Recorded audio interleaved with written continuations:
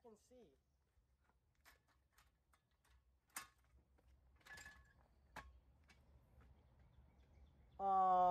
Wait a minute. It's day outside. Okay, it's light outside right now, so okay, better check later to see if there's stars in the moon. So yeah, okay guys. So I am going to be reviewing the Pixar short film La Luna right now. So yeah, cue the intro. I'm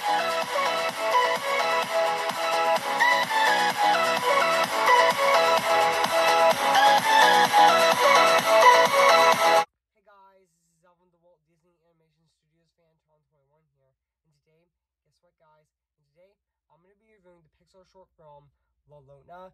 Came in the year of 2011. So yeah, even though it did came out in the international NSC film festival in 2011, and it came out in front of Brave in 2012. So let's get back onto the plot of the movie. So yeah, so basically what the plot's about, you have a son, a father, and a grandfather who are basically fishing, and they saw a moon filled with glass stars, and they cleaned it up. So yeah, so that's basically what the plot's about.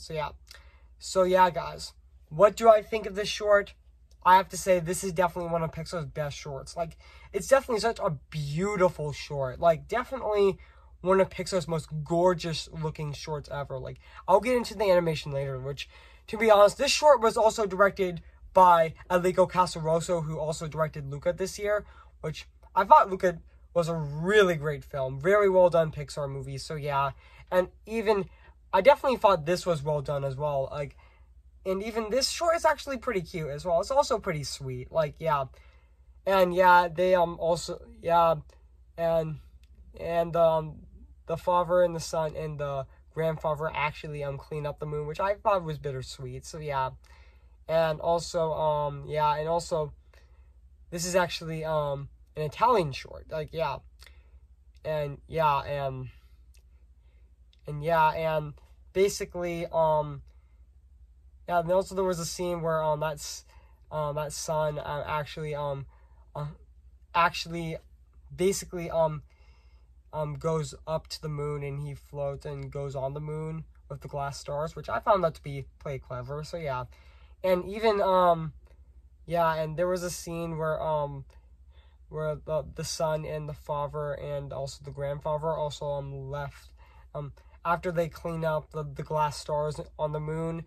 They went down to their boat, and they left. So yeah, and I have to say that was actually pretty sweet. So yeah, and I have to say, yeah, this short was actually 7 minutes long. But yeah, and also basically describe this short is basically, yeah, and basically, yeah, it's such a very beautiful short. It has, and surprisingly, this short doesn't have any dialogue, similar to Bao.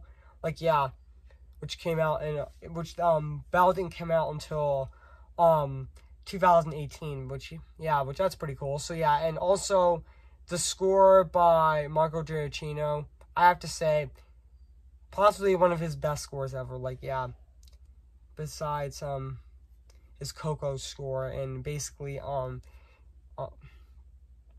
yeah,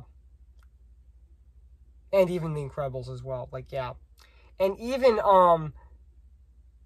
the animation in the short, I have to say, let's now get into the animation. It looks fantastic. Even to 10 years later, it still looks fantastic. Like, yeah. And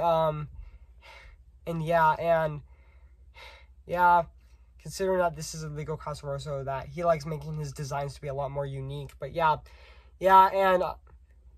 and even I already reviewed the Pixar movie Luca on Friday, and I decided to review the Pixar short La Luna today. So yeah, and even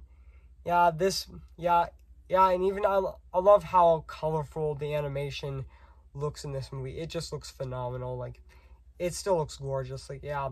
So overall, La Luna is definitely a fantastic Pixar short. So yeah, if you haven't seen this movie, guys, where have you been? I highly recommend it. It's now streaming on Disney+. So yeah. So I'm gonna give La Luna 10 out of 10. Spectacular. So yeah, guys, what do you think of my short review on Luna? So yeah, make sure to comment, like, and subscribe my channel, and make sure to like this video. So yeah. So, stay tuned for my movie review on The Sandlot coming this Thursday on July 1st. So, yeah. So, I'll see you guys later. And bye.